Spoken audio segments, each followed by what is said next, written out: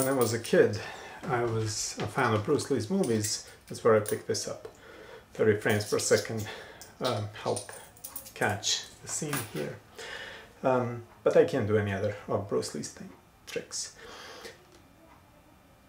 We finally got to talking about real RISC-V instructions, and we're going to cover in the next few minutes the first two of them for addition and subtractions between the registers.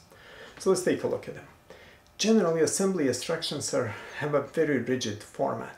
So arithmetic instructions and logic instructions always follow the same rigid syntax. 1 space 2 comma space 3 comma space 4. For example, we have add x1 comma x2 comma x3, where this 1 is the operation, the name of the operation, 2 is the destination, 3 is the first source, and 4 is the second source. The syntax is rigid, meaning that it really doesn't vary. There are many instructions that follow exactly the same syntax because the hardware needs to be made simple. Remember, hardware is expected to decode these instructions and find out exactly what are we trying to do.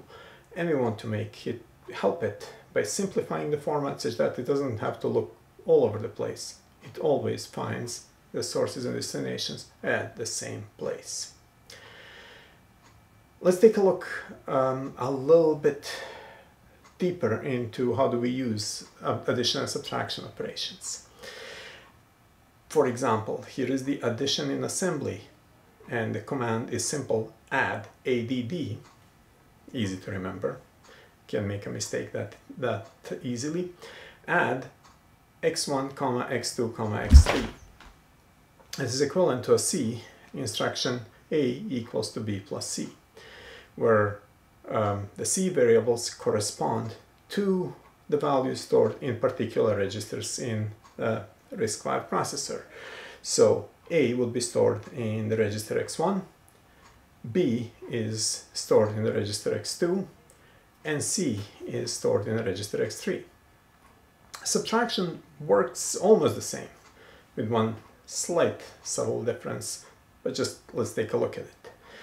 So a subtraction operation is sub, S-U-B, and in this case, if you would like to subtract the values stored in registers x4 and x5 and store the result in x3, we would write sub x3 comma x4 comma x5.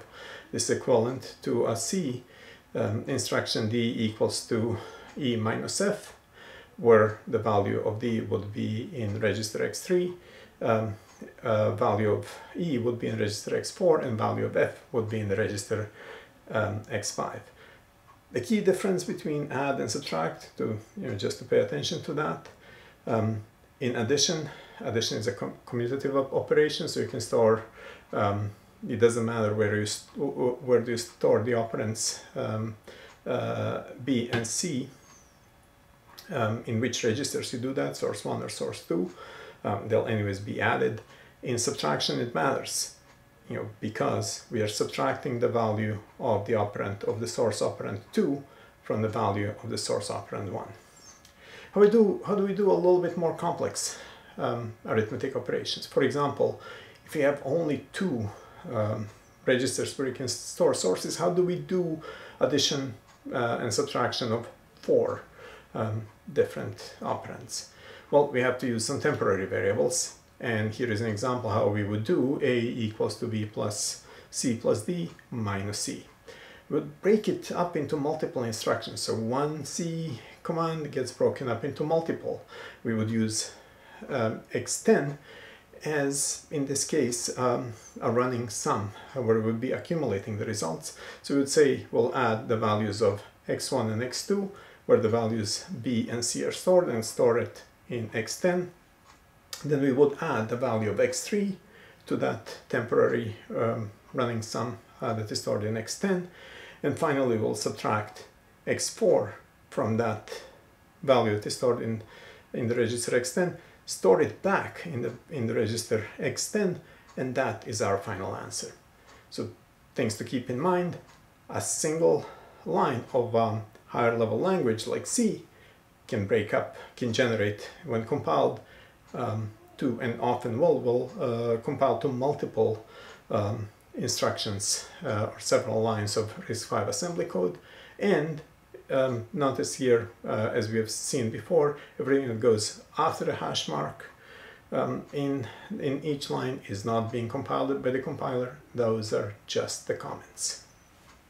A little bit more complex example, trying to use multiple temporary variables. So how do we compile this line in C? F is equal to G plus H minus the sum of I plus J.